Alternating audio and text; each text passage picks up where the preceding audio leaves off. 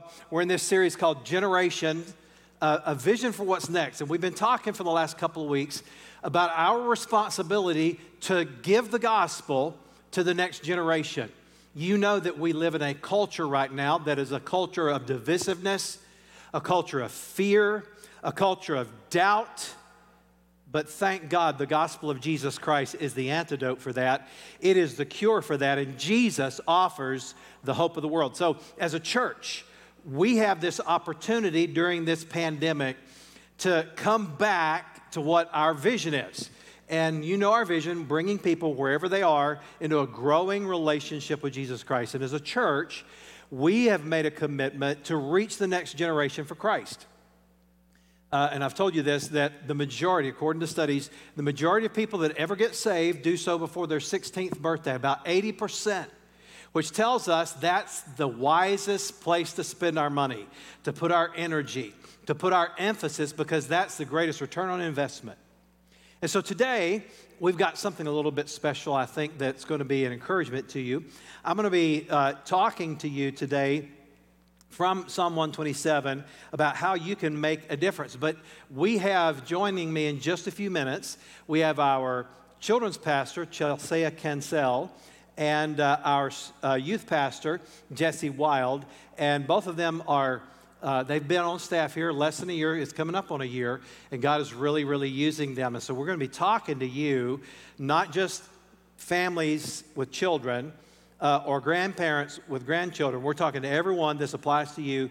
And so we're going to talk about how you can make a difference in reaching the next generation for Christ. I take our text today from Psalm 127, and I'm going to read the entire psalm, so you guys just be ready for that. I know I have it divided up.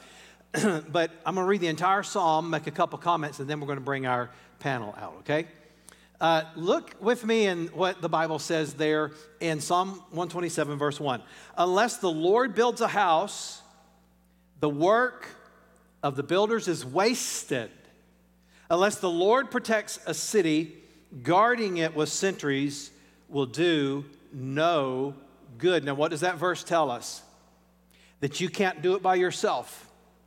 It is impossible for you regarding salvation to do it by yourself.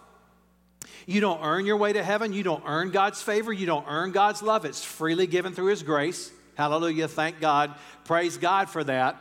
You don't have to earn it. But the fact is, we cannot do this by ourselves. If you're a single person looking for someone to marry, listen closely, let the Lord build the house. He's better at it than you. And don't sacrifice your future for the immediate. There are many people that, because they're afraid of being alone or being lonely, they sacrifice what they know is right, and as a result, they get into a marriage that is loveless and will crush them unless the Lord builds the house. For those of you that have children, you know that unless the Lord builds the house, you're wasting your time. You can't do it by yourself. Obviously, you need the church, but you need God to intervene on your behalf. That doesn't mean that we don't put forth effort. That doesn't mean that we don't do our part, but it means that by faith, we trust God. So no matter who you are, no matter where you are, if you're a single parent, if you're a blended family, or if you're the nuclear family, you and I need God's help. Can't do it alone. Can't do it by ourselves. Let's look at the next verse. He said, it is useless for you to work so hard from early morning until late at night, anxiously working for food to eat. For, listen to this, God gives rest to His loved ones. You know what that's telling us? That all this worry does no good. Isn't it true that we worry a lot? A lot of people are worried during this pandemic. We're worried about the economy. We're worried about the election. We're worried about our job, and rightly so. I'm not downplaying the importance of these things. But let me tell you how to have joy and peace during a pandemic. You do not look at the circumstances, but you keep your eyes on God. That's the way to have joy. That's the way to get through it. That's the way to be a part of what God is doing in your life, and you're trusting Him, and you give Him all of your cares. For 1 Peter 5:7 says, give all your worries and cares to Him, for He cares for you. It literally means to roll them on God. And I will literally physically practice this many times during my prayer time. God, I'm worried. God, I'm anxious. And I will literally just physically make the motion of rolling my anxieties onto the Lord. And why is he saying that? The fact is, it's pointless for you to worry over something you have no control over. Some of you are worried because your kids are at home and you're worried about their education, you're worried about their health, you're worried about school starting back. Some of you are single parents and you're worried about your children because you don't have them all the time and you're worried about how they're going to turn out. And some of you have blended families and you have my kids, your kids, and our kids. And you don't have your kids with you all the time, and so you're worried about it. Others of you have teenagers, and you're worried because maybe the interaction is getting a little tense. Can I just give you a little bit of encouragement? It'll get better, okay? They act like teenagers because they're teenagers, all right? So that's perfectly normal. But the truth of the matter is, God is the one that gives us rest. God is the one that we turn our worries and our cares to, no matter who you are, no matter what you're like as a parent. Some of you have children that are grown adults and they've wandered far from God. In fact, some have children that are running the opposite direction of God, and you're worried.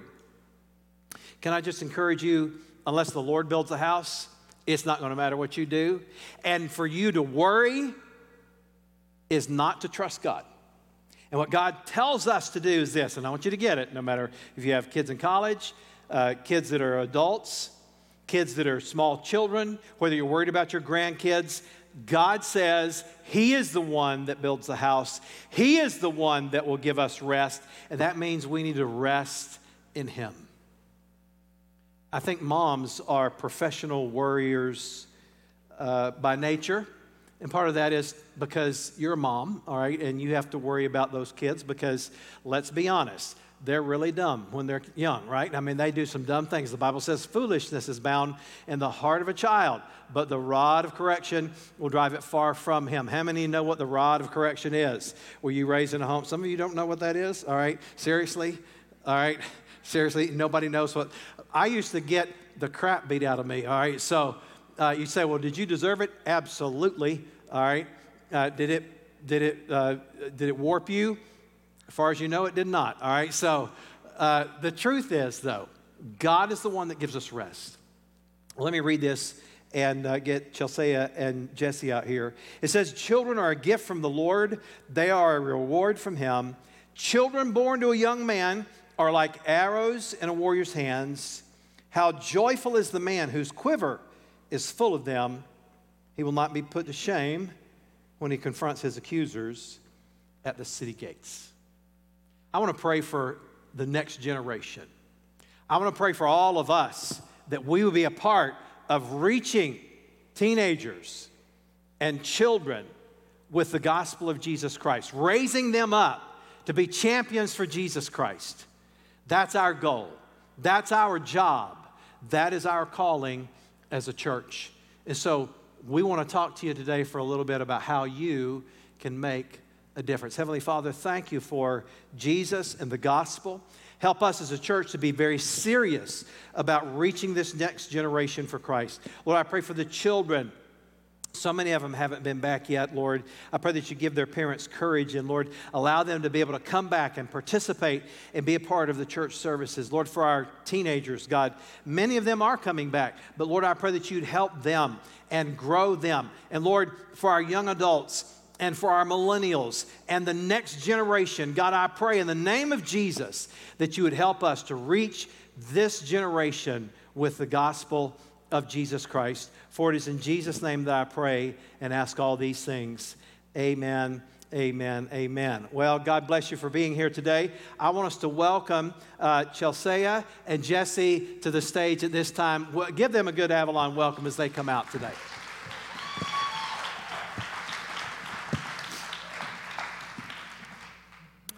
All right, what we're going to do is we're just going to kind of talk about this passage that we read, and we're going to talk about the message that you guys have for our church and for our parents and for those that are wanting to be involved. So let's kind of start right where we talked about at the beginning. Unless the Lord builds a house, the work of the builders is wasted. Unless the Lord protects a city, guarding it with sentries will do no good. So what this is teaching us is that it all begins with your relationship with God. That's the most critical part. And so the question really is, why is that important, and how can we influence the next generation? Let's start with Jesse. Yeah, no, I think that's a huge question the church needs to answer. Not just the church, but church and parents need to answer together at the same time. And so when I got these questions, I was trying to find other verses that backed up Psalm 127. And the best part about this is I found another part in Psalms that backs this up. And what I found was out of Psalm 78, verse 4, and it says, "We will not hide from their children, but tell of the coming generations of the glorious deeds of the Lord and his might and the wonders that he has done." And so I think the church in and of itself as a whole has a huge responsibility to tell the next generation, to tell our kids of what God has done. And basically, to put it straightforward, the question of why is it important that we know God, I think the answer is simply because we can't teach the next generation of a God that we don't know. I think that's what it all boils down to, is that we can't teach someone of a God that we pretend to understand, that we pretend to have a relationship with. Kids are going to see right through that. And so for me personally, I think what Psalms in 78 and in 127 is saying is that the reason it is important for parents and for leaders of the next generation to have a relationship with God is because you cannot lead someone to someone that you are not currently following. They're eventually going to break off and follow someone else. They're eventually going to believe something else. It's almost like, not to toot my own horn here, but like a month ago when I was doing a message up here talking about being an example and being an ambassador of God, I think a huge point that I was saying, especially in the story of Matthew, was people can be deceived and think they're following God when in reality they're not. You're not going to lead anyone to God, whether it's children, whether it's young adults. You're not going to lead anyone to God if you pretend to have a relationship with God or if you just think you have a relationship with God. It starts with you, and we can't expect to lead anyone anywhere if we don't personally have Jesus in our hearts. So I think that's a huge point that Psalm is trying to make here. I sent out a tweet last week, and if I can remember it, basically it says that half-hearted Christianity does nothing. Yep. That if you want to change the world, you got to go all in. Yeah. And that's the challenge for our church, because we don't want to be half-hearted Christians. We don't want to be a church that is just entertainment. We want to bring people, wherever they are, into a growing relationship with Jesus Christ. So that's a huge part of that. Yeah. And in our youth ministry, our philosophy is that we want this to be gospel-centered, Yep. that we want our children to grow up to be champions for Jesus. We want our kids to make an impact in the schools, in Yep. the communities where they live, and that's what we're about. Absolutely. And so, Absolutely. well, Chelséa, tell us how that works in our children's ministry and what your thoughts are for our church on that. So let's be honest, kids see through everything. They want to know, they have curiosity. They're going to ask that why question. If you're a parent or you've been around kids and haven't heard the why, you need to spend some more time listening. And the honest truth is, kids can digest the Word of God. They can digest this message. They get it, and they can lead with this. And I always go back to the Great Commission. We were told to go and make disciples. We were not told to go talk to adults. We were not told to go talk to leaders. We were told to go and make disciples. There's no age limit on that. There's no looking down on them because they're young. I mean, I can think of an example just this summer of one of our kids who convicted my own heart when he was standing up here praying in a room full of adults with such conviction and passion of knowing the Lord is going to do what he's praying. Our kids don't have to have it dumbed down. This is not childcare. This is them taking ownership of their walk. But here's the thing. They're watching every one of you adults in this room. They're watching me. They're watching to wonder, well, if you're making me memorize verse, if you're making me read the Bible, if you're making me pray, what are you doing? And kids are going to see through it. And if you're not doing it, they're not going to see value in it because they're going to be like, you're a bunch of words. Where's your actions? Where's your actions in this? And the fact is, in the children's ministry, it is also gospel-centered by command from the Word of God. But also, I think that, to touch on what you said, the idea that children don't understand is just simply wrong. I can remember sermons from when I was 8, 9, and 10, and I'm not talking about children's sermons. I remember a sermon that was preached in a revival in the church that I attended, and I was 10 years old. I still remember what the evangelist talked about, and it made a huge impact in my life. So kids can get it, okay? They get it. Now, I want to say this. There are, I guess, if you will, churches that they want to have this philosophy, but they're angry about it, it seems like. They're mad about everything. They hate everything.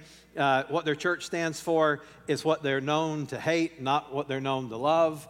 And we don't want to be that. We don't want to raise hypocritical children. We don't want to raise critical children. We don't want to raise Pharisees, okay? So for us, there has to be joy in what we're doing. And as a church, we believe that God gives joy. The Holy Spirit, one of the gifts of the Spirit, according to Galatians chapter 5, is joy. Now, joy is not happiness. Happiness is based solely on circumstances. If I won the lottery, woo, I'm happy. If all my friends and relatives ask me for some of the money, woo, I'm sad, all right? So, the fact is, we all are going to face circumstances that are not very happy, but we can have joy. And the joy of the Holy Spirit, the joy of serving God, it's all about our attitude and the parents' attitude. And I would say this, and for those of you watching online, when you bring your children, and by the way, it's bringing people. That's our vision, bringing people. You got to bring your kids, invite your neighbors, invite the people you work with, bringing people wherever they are into a growing relationship with Jesus Christ. When you come expecting, and you do that with your children, they're going to get a lot more out of it. And studies show that parents that bring their kids and are active with them at church, serving together, okay? Serving, that's the key, that the vast majority of those children never quit going to church. But not true with those that don't. So anyway, so it begins with a relationship with God, and that's critical for what we do. The next verse says, it's useless for you to work so hard from early morning until late at night, anxiously working for food to eat, for God gives rest to his loved ones. So we must work from a position of rest. So how can we rest and depend on God to reach the next generation? Yeah. No, I think resting and depending on God are two things that go hand in hand that you need to be able to understand in order to work as God has called you to work. One of my favorite passages about this in action actually comes out of Proverbs 29, verse 17. It says, "Discipline your son, and he will give you rest. He will give delight to your heart." And I love that because it says, discipline your son, and he will give you rest. And if I'm being honest, I think a big reason and a lot of people why they are continuing to search for rest is because they're searching for the rest without doing the work.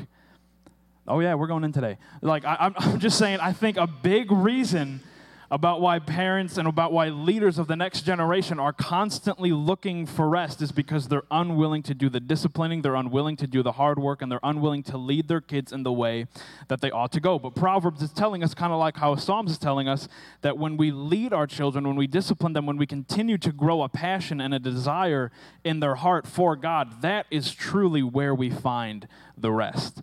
I think the rest comes from doing the godly work. There's something about doing what God has called you to do that will provide you with the rest that you can't experience anywhere else. I think that's what the point that the Bible is trying to get across, because we can rest easy knowing that we are doing our part. It doesn't sound right, because what I'm saying, what the Bible is pretty much saying, is that rest comes from doing work, but it's saying that rest comes from doing the right work. Rest comes from doing the work that God has called you to do for your kids and for the next generation. I know a great example of this happened when I was at a church in Rockford. This is one of the greatest stories I've heard. The head pastor of the church I attended in Rockford gave us a story and gave us an example about a shepherd and what their job truly was back in the day when it came to shepherding sheep. Because he said, if parents and if leaders are related to shepherds a lot in the Bible, which they are, we can get a lot from actually studying what the job of a shepherd was. And he said what shepherds did, besides just guiding the flock, is that when one went astray, they would go and get it, as we all know. But what they also said was that when one sheep was getting attacked, they would do whatever it took to get the sheep back. Even if it meant holding onto it and pulling it from the jaws of a bear or pulling it from the jaws of a lion, they would do whatever it took to get the sheep back. And the greatest part about this story was he said that even if the shepherd lost the sheep, even if the sheep died and got lost in the ways of the wilderness, it would gather up its remains and go back to his master and said, I lost one, but I tried. And I think that is the mindset that our parents need to have. Yes, we cannot always make decisions for our kids. Yes, there will be a point where our kids need to grow up and live life on their own, but God forbid I ever stand before God and never say that I tried. God forbid I ever say that I never tried to do the godly work, that I never tried to get the rest that he had to offer me because I never tried to create that desire in their heart. So, well, and I love the idea of the picture, the metaphor of shepherding. But also in Genesis, we know that God created everything, and then after 6 days, he rested. He did this for our example. God wasn't tired. He did this for us. And I've told you before, the Hebrew words there, when God spoke, he created. He was breathing out. When he rested, that word meant that he breathed in. So he's like catching his breath. Now, was God tired? Was he out of breath? No. He was doing this for us. And yet we find in Genesis that Adam and Eve, before the fall, God commanded them, first of all, he commanded them to eat of every tree of the garden except for the tree of knowledge of good and evil, God's goodness and grace. And he told them to fill the earth, and they were to rest first and then work. They were to work from their rest in the Lord. And I really believe that's a beautiful picture of what we're talking about here, is that we know that God is the one that gives rest. We must rest in him by faith, following what he says. But from that rest, we work. Grace doesn't mean that you don't work, that you don't try, as you said, but rather it is about resting by faith in God and working from that. That is true for your family, your children as well. So, Chelséa, how would you say that we do this in children's ministry, and what does that look like? So I'm going to take a little bit different. I like the verse in Psalms 46:10, and it says, "Be still and know that I'm God." And with that, "be still," in some translations it says, "stop fighting." And I think those words really resonate, I think, with kids, because our culture today is fighting for our kids. It's fighting for their attention. It's fighting for them to be absorbed in extracurricular activities. It's fighting for their school to become the best thing they can possibly be in. It's fighting for them to be on the tablets, on the screens. It's fighting for their attention. And so they're constantly in this state of, I've got to go, go, go, go, go. No. Be still. Be still. Take that moment. Take that moment to disconnect. Take that moment to stop putting pressure on yourself. Take that moment to breathe. We've got to stop and think that we have to give and push our kids into everything. That's not what they need. They need Jesus, y'all. They need him to be who's guiding their life. It's not about being an A+ student. It's not about being the best dancer there is. Those are all great things, but where's the priority in their life? Don't let the world keep them in the state of fighting. Give them a place of peace and lead them there. One of the things I've said about our current generation is that I believe our children are probably tired. They go, go, go, go, go, go, go, go, go, and as a parent, you turn into nothing more than a chauffeur, right, as they get a little bit older. But I do believe that setting the priority and making sure that they have that rest time in their life as well is incredibly important. And I would add this, that as a parent, if you don't make the priority of reading the Bible, praying so that you can get rest for your soul, and from that rest you have the authority in your children's lives, then you're going to get worn out as well. Yeah. And so, but let's look at the next verse. It says, children are a gift from the Lord, and they are a reward from him. And what we're learning from that is that we're called to be stewards. So how do we steward our children and our teenagers? And what is the responsibility of the church, and what's the responsibility of the parents? Yeah, I'm glad you said the second part, because I think that there's a two-way to answer this. It's by answering what the responsibility of the church, you will then see what the responsibility of the parents is, and vice versa. I think the great responsibility, another verse that I found, is actually in Proverbs 22, verse 6. It says, "Train up a child in the way he should go, and even when he is old, he will not depart from it." And I love that verse because it shows from a parent and from a church's standpoint that both things impact their lives for the better, is that both sides train and they will not forget the ways even when they are older. And you can ask me and Chelséa this question all day long, because one thing that we have said from the get-go, before we even decided to take part of this panel, is that if we truly claim to be training our kids in the ways of God, we must realize that once a week at church is not enough.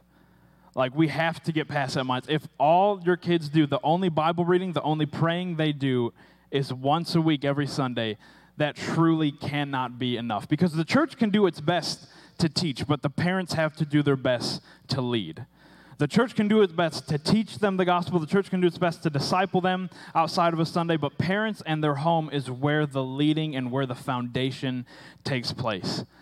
I think of a video. This is going to be a funny one for someone in the audience, but Dan Maxwell showed me a video by a pastor named Vodi Bakum, and he is probably one of my favorite pastors right now because he just teaches the Bible from such a practical standpoint and does it in such an amazing way to show you that the Bible still applies today. And he sent me a video. He sent me a video titled "Why Youth Ministry Shouldn't Exist." And so we're sitting there, and I'm watching this video, and he's literally going through, and he hit 2 points that I thought were the greatest points that not even I, being youth pastor, could argue with. And he said, 2 reasons why youth ministry may be so damaging in the culture that we are in right now is because, 1, youth ministry in a lot of places teaches parents that they don't need to do their job, and 2, it teaches kids that it's okay to water down the gospel. And that killed me. Like, listening to that video, because he talked about it from a perspective of saying the church is actually being okay with a ministry taking over a parent's role. Like, that's not even biblical. Like, you have to take so many verses out of context in order to end on that result. If you think that the church can replace the influence that you have on your kid's life and their relationship with God, you are completely wrong, and you need to get back into what the Word of God actually says. But from the other standpoint, I think the church needs to get out of that mindset. And that's one of the biggest things that I've been trying to do since I've got here. You can ask any leader and any student. My biggest priority when we would get back there on Sundays for small group, or when we met on Wednesday nights, and when we continue to do that, is always to teach the Bible first. It is always to teach the Bible first and not to just try to put on a show to entertain you.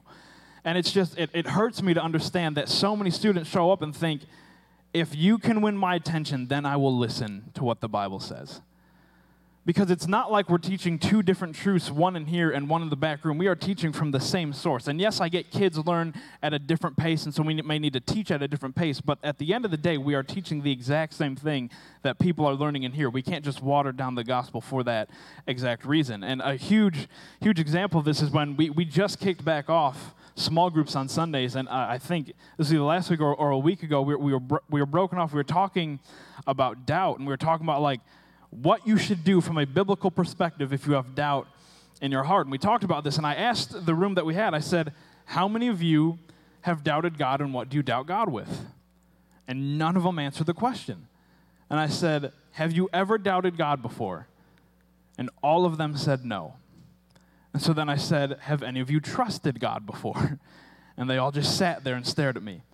And I remember I was sitting there with Jason. It was just a completely just culture shock, because I sat there and I asked this in a joking way, and it surprised me to see the result, but I asked, the last time we met back up was in March. Who has read your Bible since March? There were some students that actually had to sit and think, have I read my Bible since March? And that hurt. I was like, good gosh, like, this is just the culture that we are in, not just for parents, but for the church, to think that the church needs to continue to parent kids and when it's a parent's job, and that parents need to continue to do what the church has done. I think we've got a lot of things backwards, and we need to understand that it is the church's job to teach, but it is the parents' job to lead what they have been taught. So, well, just from a practical standpoint, if you're faithful, and by faithful, I mean you come every week, except for when you're sick or on vacation or something of that nature, then you're going to hit 40-something Sundays a year, most likely. And if you have a blended family where your children go every other weekend, if you're faithful, you might, with your kids, get 20-something Sundays a year. Now, think about this. Let's just go with 45. 45 hours in an entire year that the church would have to train your kids. Once again, I'm not suggesting the church's role is unimportant. It's very important, okay? But you have 24/7, 365. We have 45 hours at most, And the point is this, it's a team effort.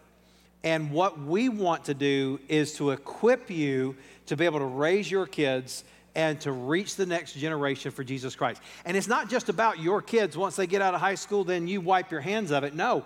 As a church, as believers, we have a responsibility to the next generation. And we do that through building the church, being a part of the church, giving so that we can reach the next generation. Everybody that does that is a part. And then I would say as well, volunteering and leading and being a champion in these ministries, because it's hugely important. If I want to be a part of something that's going to impact people the most, I would be a part of our children's and student ministry. The reason for that is you're affecting the next generation. And I would really challenge you to think about that, that you in some way do something that is going to help us as a church reach the next generation for Christ. What do you have to add on that, Chelséa? So I'm right there with Jesse, and if y'all actually were to sit down with us and ask us if either one of us should have jobs or ministries in this church, we would flat out tell you no. And here's why. Like Jesse said, that's not our job. Y'all are the leaders. We're your partners. We're the ones who come alongside you. And I'm probably going to regret saying this because I have a lot of my big kids in here, so y'all don't use this against me next week. We're the ones who come alongside you when they ask those why questions. How does this work? Why does this work? How do dinosaurs work into the creation story? That's always a fun one. Or about Adam and Eve's kids and how there were more kids after that. We come alongside you and help you with those, but y'all, 45 hours a week if we're lucky. Y'all put more effort into your jobs than I get to spend with your kids. What would your boss think if you only put 45 hours into your job every week? Oh, wait, that's 1 week of work. A year. A year, there so yeah, 45 hours in a year. You do at least 100 hours of work a week. If you're not, you're being lazy. No, I'm just kidding.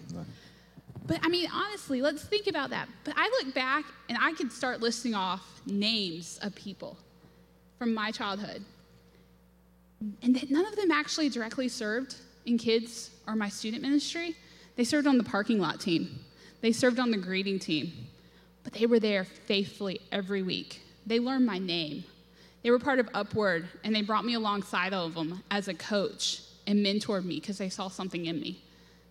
That's what the church does. We come around you, and we partner with you. But y'all, it starts at home. It starts at letting your kids ask why. Because if you want to get them off the coattails of your faith and let them own it, you got to let them ask why. They've got to figure it out for themselves.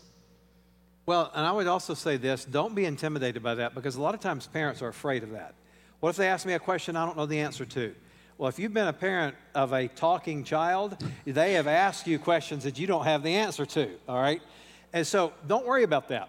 And I will say this, you have the power of the Holy Spirit of God within you. And for those of you that think, well, I don't know that much about the Bible, read it together, okay? You don't have to have a Bible college education or a seminary degree to be able to read the Bible. And just by reading the Bible and praying, you will make a huge impact in the lives of your kids. Just talk to them. If all you do is take the information that they give in children's ministry and youth ministry, and you just kind of talk to your kids about that once a week or whatever, you're going to make an impact. You're going to start seeing your kids develop into champions for Christ, and they are going to be what our mission statement says they're going to be the next generation that we reach in this growing relationship with Jesus Christ. Yeah, agreed. Well, we need to wrap this up here in a moment. It says, children born to a young man are like arrows in a warrior's hands, and the church's job is to get the children to the right target. And how do we do that collectively? I think we've kind of already talked about that. Yeah. And I want you to see this, parents. God compares you, the metaphor is that you're a warrior. And your children are arrows, and you've got to get them to the target. Now, there's a lot of theology in that metaphor. The fact is, you got to release them at the right time. It's sometimes hard to release your kids because we want to be the helicopter parent. You got to release them if they're going to reach the target at the right time, but also you got to aim them at the right target. And I forget which one of you said this. I think, Chelséa, you may have said it, that, getting an education is very important. Yes, athletics, I think it's wonderful. Activities, these are wonderful, but they are not the ultimate priority. It's possible that your kid could play for the Braves one day and hit a home run in the World Series, but you're probably about just as likely to win the lottery as for that to happen, okay?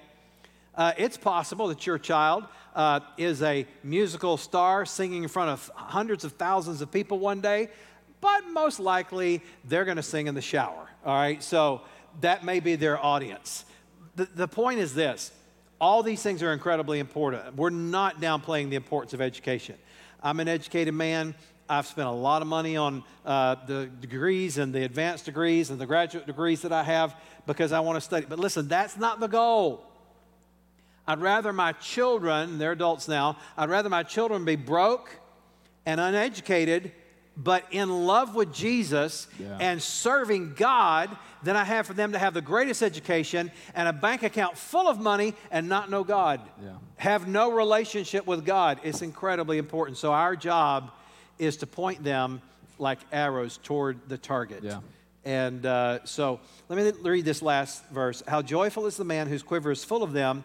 He will not be put out to shame when he confronts his accusers at the city gates. And that's really talking about success.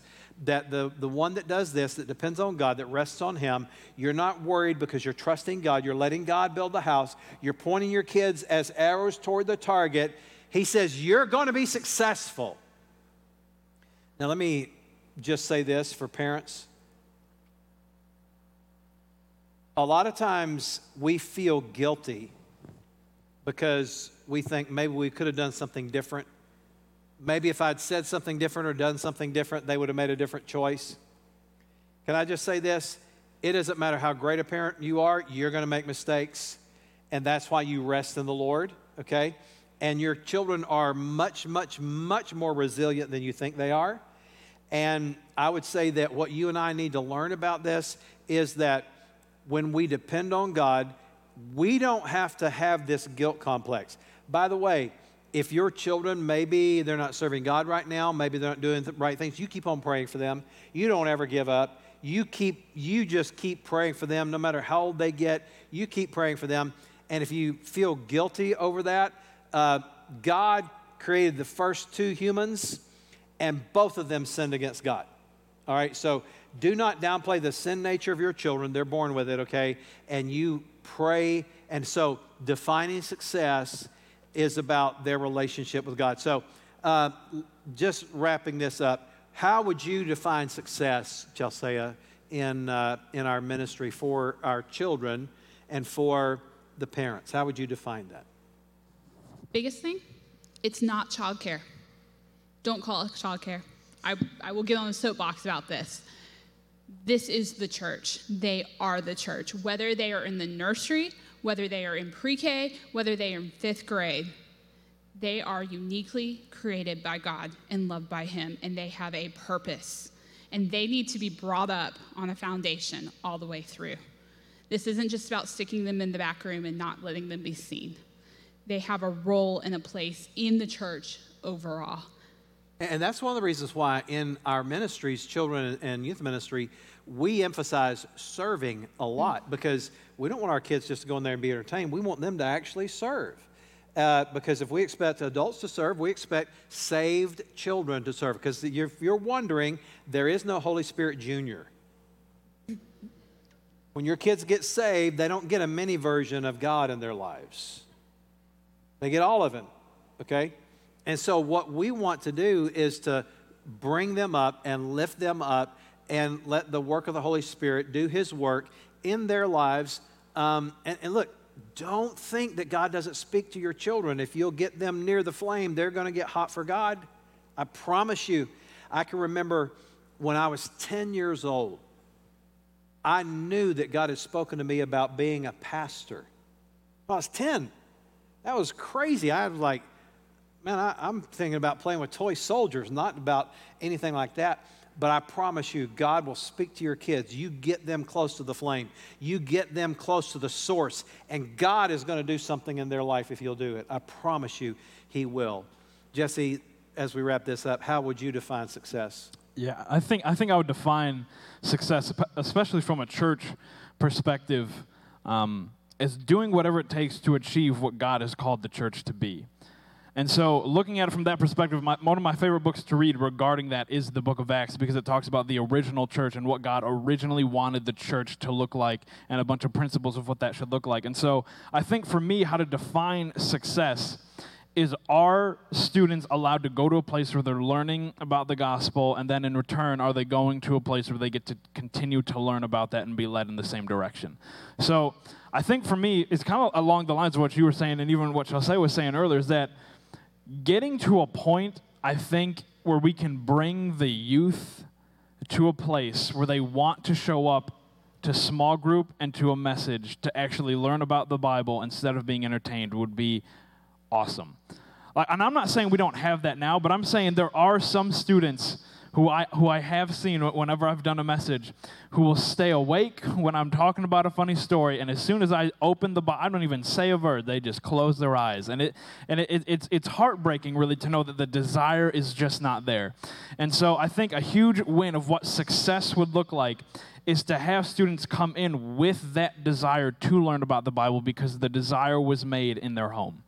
I think that is what success needs to look like, is that parents are leaning them and pushing them to have the desire to burn on fire for God, and at the end of the day, we're able to feed into that because of the desire that was built with their parents at their own house. So I think success would greatly look like teaching the Word of God, not just at church, but at their house, but also being able to teach the Word of God in a message where kids actually desire to hear what the Bible has to say. Well, and the way we do that, like we talked about last week, Proverbs tells us, train up a child. That word train, that the midwives would chew up dates, they would mince dates and rub that paste on the mouth of the baby, on the roof and their mouth and their gums, to create a hunger to be able to nurse, to feed. And our job is to create a hunger for God in the lives of our kids. That's not to suggest we don't have fun. We have a lot of fun. Oh, no. And, I mean, we do a lot to reach kids on their level, okay? But we want you to know that we take seriously the Word of God. We've said this a lot here at Avalon Church. We take Jesus and the Word of God very seriously, and everything else not so much. Because we're going to be flexible with that, but we believe that you can have fun serving God, that it's the best way to live. It is the most joyful way to live. It is the most peaceful way to live. It's the most exciting way to live. And so that's what we want to do with our kids and create that environment. And it's going to, look, any church that has the emphasis on evangelism like we do, you're going to have a family just like your extended family. You got grandparents, that's people that have been around, they're mature. You got those that are providing the living for everybody, they're working and they're giving. You got those that are teenagers, they haven't quite figured it all out yet. They think that everything in the world revolves around them still, okay? There are a lot of Christians like that. And then you got your children that need to be raised and fed. And so anytime that we cease to have people from all of those groups, we're not really fulfilling the Great Commission the way God has called us to do and using the metaphor of a family. And so that's our goal. Our belief is that we are going to see God do miracles in the lives of our kids, in the lives of our youth, and we believe that God's going to do a great work in this region because of our kids being on fire for Jesus. Thanks for joining us at Avalon Church. Share this message with a friend and make sure to subscribe so you don't miss a single video. You can also join us every Sunday live on the Avalon Church Facebook page. If you feel led to give and support our mission of bringing people wherever they are into a growing relationship with Jesus Christ, you can do so by clicking the Give button. Thanks again for joining us. We'll see you next time.